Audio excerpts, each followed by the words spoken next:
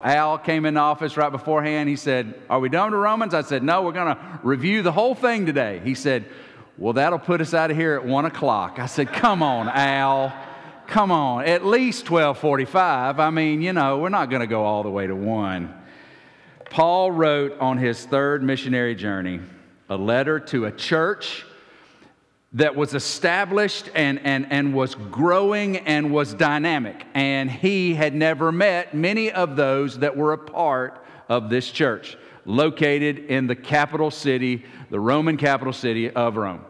And these believers, both Jew and Gentile, were growing and trying to figure out how to do life together under the same umbrella of faith in Jesus.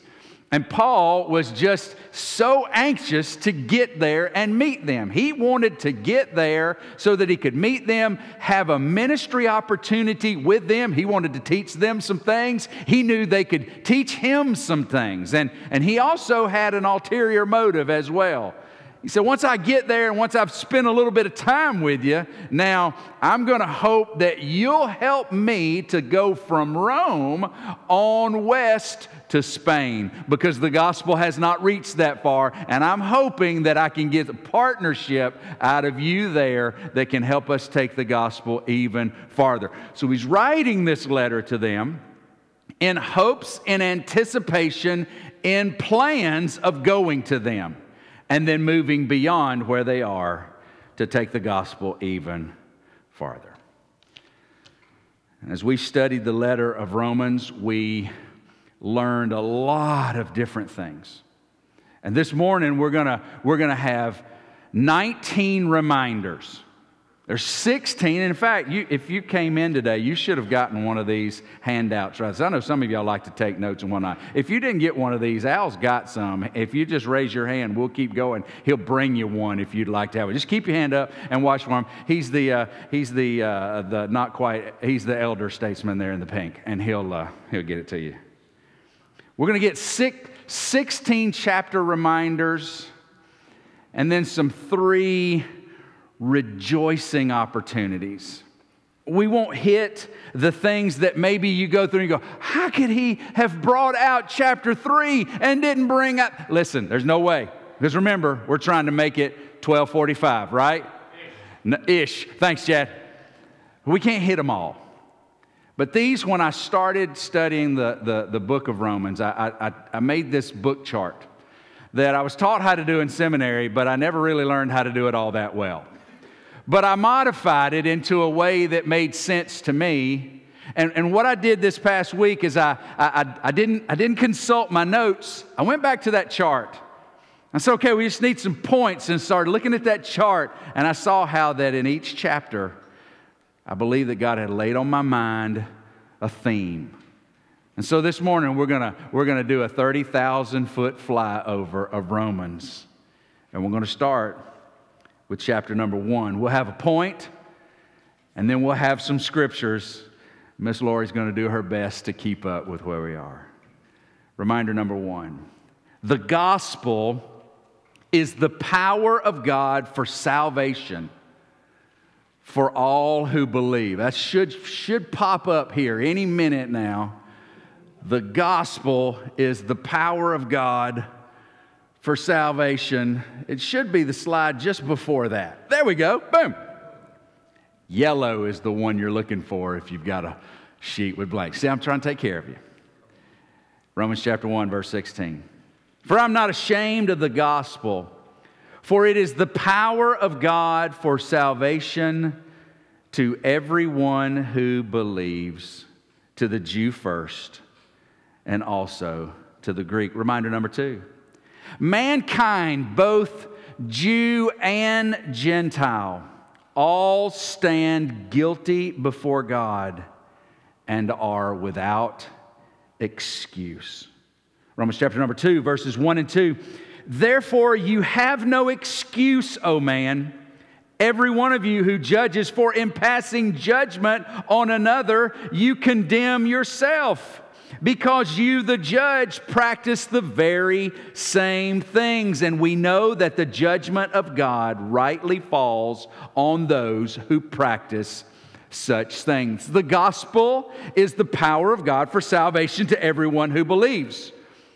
But mankind demonstrates by their very own actions that there is a reason that the gospel is necessary. And that is because even when we think ourselves better than others, maybe more good than bad, what God's Word does is it reveals to us that no, in fact, you who judge others as maybe a little worse off than you're guilty of the very same things. And in your judgment, you demonstrate yourself without excuse. But Romans chapter 3 gives us our third reminder. In verses 21 through 26, it tells us that salvation is by faith in Jesus, through whom God is just and the justifier. You see, God has to be just because He is holy. And when mankind is guilty before Him in sin, what can God do other than judge sin? What He can do is provide a means for salvation. Romans 3, 21 through 26. But now, the righteousness of God has been manifested apart from the law.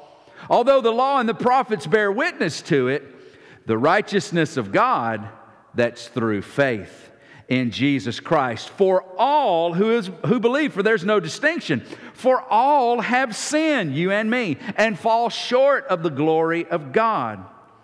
And we're justified by His grace as a gift through the redemption that is in Christ Jesus, whom God put forward as a propitiation by His blood to be received by faith. This was to show God's righteousness because in His divine forbearance, He had passed over former sins, and it was to show His righteousness at this present time so that He might be just and the justifier of the one who has faith in Jesus. The righteousness of God has been revealed to broken, sinful mankind in the person of Jesus Christ. And that righteousness can be ours not by keeping the law, but through faith and faith alone in the work of Jesus. His death, His resurrection in our place and for our sin. And you say, why did this happen? Because God put Him forward as that substitute, as that sacrifice, as that place where justice and love can meet. And in Jesus, God poured out His wrath. But through Jesus, God provided a righteousness that can be ours. You see, there'll be nothing we can ever do about our sinfulness, about our situation, about our guilt before God. But He's done what we can't do for us in the person of Jesus. And when we trust by faith in the work and the person of Jesus, God can then justify us. He can declare us righteous because that guilt has been placed on the substitute. And when we are justified, we can be brought near to Him as one redeemed by the blood of God the Son. So God then maintains His justice, and through Christ can also be the justifier of the one who has faith. Reminder number 4. Abraham was an Old Testament example, a very important Old Testament example, that salvation or justification, being made right before God, has always been about faith, always been by faith. Romans 4:3. For what does the Scripture say? Abraham believed God, and it was counted to him as righteousness. God had promised Abraham and his wife that they would be the parents of a child who would have descendants, and that descendant would become a mighty nation, and that nation would bring about God's blessing for all people. Yet Abraham was far beyond the childbearing, well, actually not Abraham, Sarah was far beyond the childbearing age, and yet Abraham believed God, that God could do what was humanly impossible, and God counted that belief, that faith, as righteousness. Romans 4:23 and 25, but the words "it was counted to him" was not written for his sake alone, but for ours also. It will be counted to us who believe in Him who raised from the dead Jesus our Lord, who was delivered up for our trespasses and raised for our justification. In the same way that Abraham believed God and it was counted to him as righteousness, so now we too believe in what God has provided, the finished work of Jesus, and it is counted to us as righteousness. In Romans 5, we get our fifth reminder. The first Adam, we know him from Genesis, through his disobedience brought to all of us sin and death. But Jesus, who's referred to as the second Adam, has provided through his act of obedience salvation and life. Romans 5:12, therefore, just as sin came into the world through one man, and death through that sin, so death spread to all men and women because all sinned. In Adam, yes, we're all guilty because of our connection to the human failure in Adam. But we also demonstrate our sinfulness because we sin ourselves just as soon as we have the opportunity. We're guilty because of Adam. But the free gift, Romans 5:15 through 17 says, but the free gift, what is that free gift? That free gift is salvation. But the free gift is not like the trespass. For if many died through one man's trespass, that's Adam's, much more have the grace of God and the free gift by the grace of that one man, Jesus, abounded for the many. As Adam has led us all into sin through his disobedience, how much greater is it that through the obedience of Christ, putting on flesh, living in the righteousness of God, fulfilling the law's responsibilities or the law's requirements, and then Jesus laying down his life for us, has provided something far greater than the sin that was thrust upon us. He's provided salvation that can be ours through faith. Verse 16, and the free gift is not like the result of one man's sin, for the judgment following one trespass brought condemnation, but the free gift following many trespasses brought justification. For if because of one man's trespass death reigned through that one man, and it has been, much more will those who receive the abundance of grace and the free gift of righteousness reign in the life through the one man, Jesus Christ. You realize that there's nothing in this world, not science, not technology, not politics. There won't be anything that can change the course of broken humanity. We can build things, we can dress it up, we can make it look nice, but at the end of the day, we're all broken to the core, and there's nothing within the realm of humanity that can change that. But God, through His Son, who put on flesh, broke into humanity and provided for us the thing that can alter our brokenness. And it's His death, it's His resurrection, and it's available to all who receive. Those who have received, though, who were once formerly slaves to sin, our sixth reminder, slaves to sin are set free in Christ. And we can live for God now in obedience. That doesn't mean we're not ever going to sin. That doesn't mean we're not ever going to fall. It just means we've been set free from its captivity. Slaves to sin are set free in Christ to live in God, to live in obedience to God. Romans 6:5 and 6. For if we have been united with Him, that is Christ, if we've been united with Him in a death like His, we shall certainly be united with Him in a resurrection like His. That's a great promise. We know that our old self was crucified with Him in order that the body of sin might be brought to nothing, so that we would no longer be enslaved to sin. Prior to salvation, prior to justification, where we by faith trust Jesus, we are shackled to sin. We can do nothing but through faith in Jesus, we're set free. We're given a new life. We're given a new opportunity to follow Him in obedience, not to earn His love, but because we have received His love, we can now walk in freedom and we can obey Him according to what He has given to us. Number 7, our reminder. The law, it's good, did what it's supposed to, shows us our sin, but the law, rules, trying to measure up to God's holiness is completely unable to save us. The law can show us our sin, and it continues to do so, but it cannot save us. Romans 7:7. What then shall we say? That the law is sin? By no means. If it had not been for the law, I would not have known sin. For I would not have known what it is to covet if the law had not said, you shall not covet.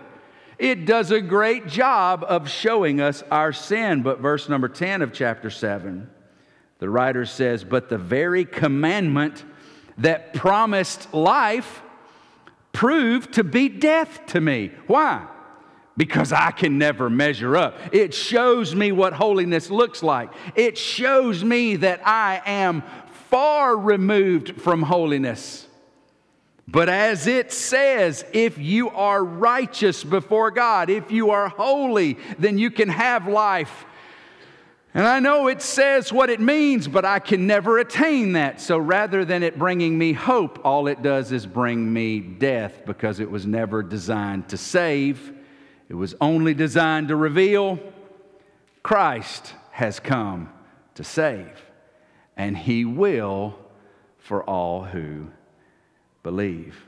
Those who believe. Chapter 8 gives us our 8th reminder. Those who are in Christ. I love the way Paul uses that. And he'll use it in other letters that he writes. We're in Christ. Did you hear earlier? We're united with Him in His death. We will be united with Him in His resurrection when that time comes. But those who are in Christ experience the new life of the indwelling Holy Spirit. Romans 8.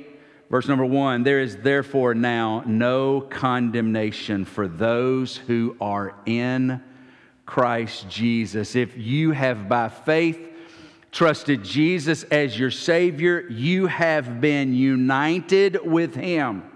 And even though spatially speaking, it does not physically look like it, in a very real spiritual reality, we are secure in Christ. And if we're in Christ, we'll never be condemned. Why? Because Christ will never be condemned. And if we're in Him, we're secure in Him. We have His life. Romans 8:11.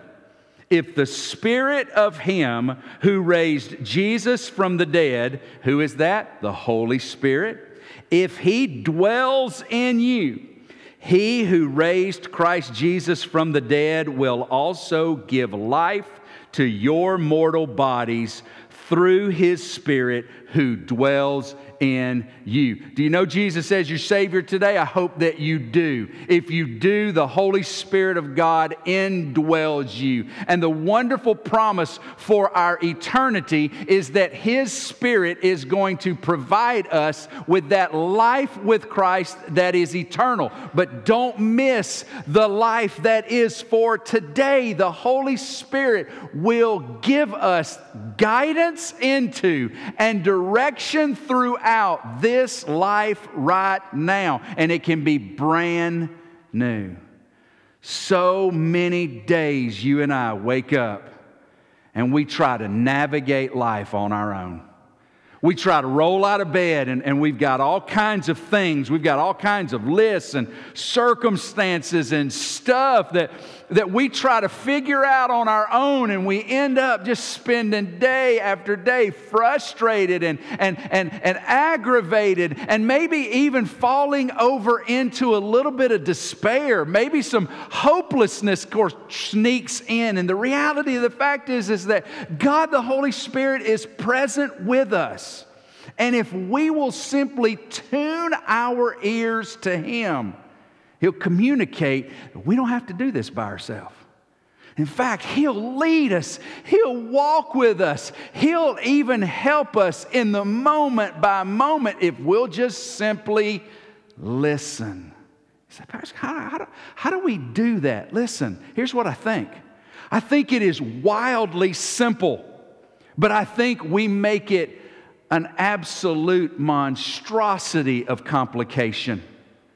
I think it is as simple as just inside where we think and where we're trying to sort out stuff, if we would just take 3 or 4 seconds and say, God, I know you're with me. Help me to know what next step. Show me how to respond. I promise you, when you do that, the God who dwells in you, believer, is never going to tell you to dress down that person that has upset you. He's never going to lead us to make a decision that we know deep down in our heart is wrong. If we ask Him, He will show us. Here's what I think. I think we don't ask Him a lot of time as His followers because we know He'll tell us, and we're afraid He's going to tell us what we don't want to hear. How much frustration could we set aside if we just simply made it a practice to talk to Him and then listen for the answer? Not voices in your head, probably not an audible voice speaking over the radio. We'd love for it to be. Probably not an airplane with smoke trailing, making letters in the sky that we would love to say, oh yeah, I would love. If God would just say what He wants, I could do it. No, He wouldn't. But if we would ask, I think He would reveal. And when He reveals, we can respond. Followers of Jesus, we can experience that new life today. Reminder number 9. We got over into some challenging things. In chapter number 9, he began to speak about things that challenged our faith. If the salvation that is provided by God came through the people of Israel, but they didn't believe. In fact, they rejected Jesus. Well, how safe is this plan of God's if it didn't even work for His own people? And the apostle backed up and said, well, let's talk about some things so that it will clear up how we're thinking about what we're seeing. I don't know how much of that it did, but we certainly waded through the next 3 chapters. Reminder number 9 we find in chapter number 9, and that is this: God is sovereign over the salvation that He offers. You say, how does that work? Well, at the end of the day, I have to be honest and say, I don't have a clue. But God is righteous in His sovereignty.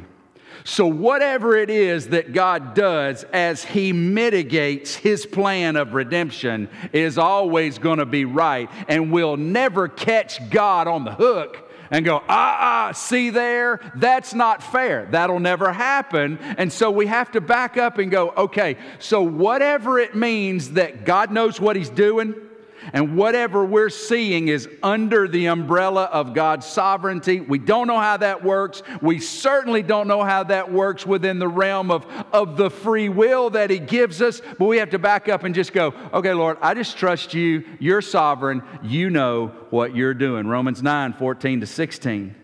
What shall we say then? Is there injustice on God's part? By no means. For he says to Moses, he's going back to the Old Testament, he was saying to Moses way back when, I'll have mercy on whom I have mercy, and I'll have compassion on whom I have compassion. And it's our job to say, yes, sir. So then, verse 16, it depends not on human will or exertion, but on God who has mercy. How does that work? I don't know. But we have to be reminded that God is in control and He does not owe us any explanation. Verse number 18, so then, He has mercy on whomever He wills, and He hardens whomever He wills. Do you know Jesus as your Savior? If the answer to that is yes, you can be thankful not only that God has provided an opportunity for you to embrace Jesus, but you can be thankful that in His sovereignty, He has come to you. And we can be thankful for that.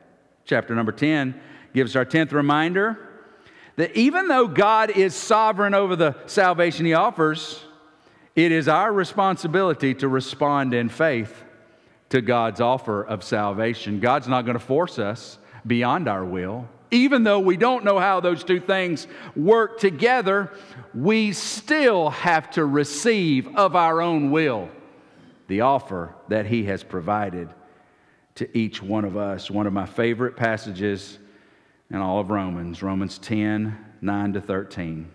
It says, because if you confess with your mouth that Jesus is Lord, if you believe in your heart that God raised Him from the dead, you will be saved. For with the heart one believes and is justified, and with the mouth one confesses and is saved. For the Scripture says, everyone who believes in Him will not be put to shame. It doesn't matter how much baggage you got. It doesn't matter how much brokenness you carry. It doesn't matter how much you flubbed or failed. It doesn't matter what amount of mess your life is. Everyone who will confess with their mouth that Jesus is Lord, believing in their heart He is who He says He is, and that God raised Him from the dead, God will transform you by His grace. He'll justify you. He'll bring you into His family. He'll make you one of His. He'll deposit the Holy Spirit in you. He'll lead you today. He will guide you in His will for now, and then He will transport you to be with Him when that time comes. And it's all by His grace, but you got to respond. I got to respond. If He's drawing you today and you've never trusted Him, today is the day to say yes to Him, because there's nobody else to say yes to, only to Him. He pulls in everyone who believes. There's no distinction between Jew or Greek, Jew, Gentile, for the same Lord is Lord of all, bestowing His riches on all who call on Him. Look at this. Say it with me. For everyone who calls on the name of the Lord will be saved. Everybody. Reminder number 11. We find it in chapter number 11, and that is this. Yes, Israel did not respond, but God is saving everyone who calls on His name through the death and resurrection of Jesus. And there is coming a time when God is going to continue, or He's going to fulfill promises that He made to His people. Even though they rejected Him over here, God is not finished with Israel as a nation. Chapter number 11, verses 1 and 2, I ask then, has God rejected His people? By no means. For I myself am an Israelite, a descendant of Abraham, a member of the tribe of Benjamin. God has not rejected His people whom He foreknew, whom He forechose, those that He established a relationship with. He has not rejected them completely. Verse number 12 of Romans 11. Paul says, now if their trespass, which means riches for the world, and if their failure means riches for the Gentiles, how much more will their full inclusion mean? It's a big ordeal, but Paul says, look, God in His sovereignty used their rejection as an opportunity to invite all to come. He expanded the invitation through their rejection. And yes, that was their will, but it's also His plan, and He's inviting us all. And what He's saying is, hey, Gentiles, aren't you glad that there was a window for you to come in? Aren't you glad that God extended that opportunity? And it came on the heels of their rejection. And if that was a glorious thing, that even through His own people saying no, He gave an opportunity for the millions to say yes, how much greater is it going to be when God turns to His people and says, now, are you ready to believe? And they say, yes, Lord, looking on the one that they pierced, looking on the one that they killed, and they go, yes, we do. How much more glorious is that going to be? And here's what Paul says, just sit back, relax. God's got this under His sovereign control, and He's not finished with His people. And it's going to be exciting one of these days to witness. And then he moves into the applicational aspect of the letter. And he says, now knowing these things that we know, here are some things that I want you to do in response. If you are a follower of Jesus by faith, here are some helpful reminders that we can do. Chapter 12, verse number 1 and 2, it tells us that Christians are called to live with a surrendered life and a renewed mind.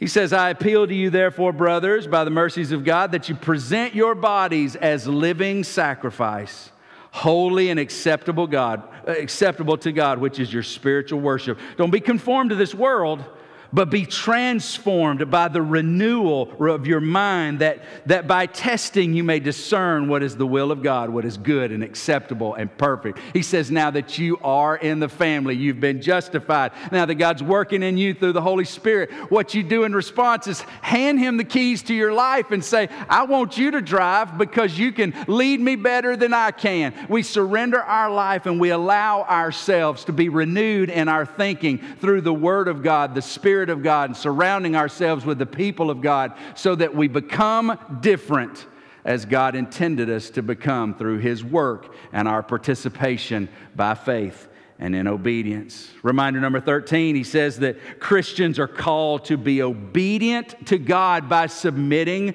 to governing authorities. He says in 13:1 and 2, let every person be subject to the governing authorities, for there's no authority except from God, and those that exist have been instituted by God. Listen to that. Those authorities that exist have been instituted by God. Now we say, God, you've made a big old mess. Except we can't say that because He is sovereign. He knows exactly what He's doing. Is it possible that the authorities that exist right now for us are in fact God's intention to judge? It's very possible. Here's what we need to do. We need to sit back and recognize that God's in control and we are not. And He calls us to be obedient to Him by submitting to those authorities. That doesn't mean we do everything they say. When they ask us to go against what God's Word clearly teaches, then we have to say no, and we accept the consequences of saying no. But otherwise, we need to submit and to demonstrate our obedience to Him by demonstrating our obedience to them. We'll have more to say about governing authorities next week, so I'll encourage you to be back. Reminder number 14. Christians must not use their freedoms. We've been set free. We're no longer enslaved to sin. We're walking in freedom in Christ, but we can't use our freedoms to judge our brothers and sisters or allow our freedoms to cause others to stumble. Romans chapter number 14, verse number 3. Let not the one who eats despise the one who abstains, and let not the one who abstains pass judgment on the one who eats, for God has welcomed him. Verse 13, therefore let us not pass judgment on one another any longer, but rather decide to never put a stumbling block or a hindrance in the way of our brother. We've been set free, and how we live out our life before God is between us and our Master. We need to give one another grace. And when they're participating in things that are clearly not identified as sin, even if that's not what we do, we've got to give folks grace. We don't judge with our freedoms. We don't judge with what we abstain. And we certainly don't want to invite others to participate into things that go against their conscience, because that would lead them into stumbling. The great thing that we learn is that we are free in Christ, not to sin, not to do what we please, but to follow Him in obedience as He's called us, and we need to use that as an opportunity to galvanize ourselves with one another, even those who may be different. Reminder number 15 speaks into that pursuit of others. Christians are called to pursue unity, welcoming others as Christ welcomed us, even when we're different. He says, may the God of endurance and encouragement grant you to live in such harmony with one another in accord with Christ Jesus, that together you may with one voice glorify the God and Father of our Lord Jesus Christ. Therefore, welcome one another as Christ has welcomed you for the glory of God. We welcome those that are different. We welcome those who see life differently because Christ has welcomed us, and it gives us the opportunity to partner with Him in that pursuit of unity. And then our 16th reminder. Christians need to watch out for and avoid false teachers. Verse number 17 and 18 of chapter 16, Paul says, I appeal to you, brothers, to watch out for those who would cause division and create obstacles contrary to the doctrine of our Lord Christ. But their own and avoid them, for such persons do not serve our Lord Christ, but their own appetites. By smooth talk and flattery, they deceive the hearts of the naive. We got to watch out for those that would promote false teaching, false doctrines, those things that are not consistent with the essentials of the faith that have been handed down from Christ through the apostles. A lot of review, 16 chapters, a lot we couldn't identify. But those are the big parts. Those are the big points as we've moved through the letter to the Romans that is all about the gospel. Why we need it, how it comes to us, how we receive it, what we have as a result of it, and then how we put it to practice practically. And now on our way out the door, I want to urge us to take those things that we have seen, those things that we have learned in more detail along the way, and let's use the book, let's use the letter as a way to rejoice. Paul has added in this letter a few things that are called doxologies, opportunities to praise God for what He has done or what He has promised. Sometimes they were small in response to something He said, and it seems to have been maybe spontaneous that He says, all praise to the glory of our God and Savior. But there are a couple of passages that are a little longer that give us something to really hang our rejoicing on. And I want to offer this morning 3 opportunities. Number 1, that we rejoice in Romans 13, 33 through 36. We rejoice in the God from whom, through whom, and to whom are all things. He says, oh, the depth of the riches and wisdom and knowledge of God. How unsearchable are His judgments and how inscrutable His ways. For who has known the mind of the Lord, and who has been His counselor, or who has given a gift to Him that He might be repaid? And the answer to that is no man. For from Him and through Him and to Him are all things. To Him be glory forever. And everybody said, we rejoice. Secondly, in chapter 16, verse 25 through 27, we rejoice in the only wise God who saves and strengthens us through the same gospel. Notice Paul says, now to Him who is able to strengthen you, and He is, according to my gospel, not the gospel sourced in Paul, but according to the gospel that he is presenting, that's been given to him to share. and the preaching of Jesus Christ, according to the revelation of the mystery that was kept secret for long ages. What is this mystery? That Messiah is actually going to be God the Son.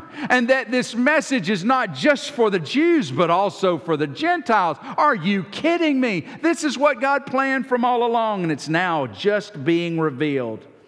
But has now been disclosed, and through the prophetic writings has been made known to all nations, according to the command of the eternal God, to bring about the obedience of faith for all who will believe. To the only wise God be glory forevermore through Christ Jesus. And everyone said, we rejoice in the only wise God who saves us and strengthens us through the gospel.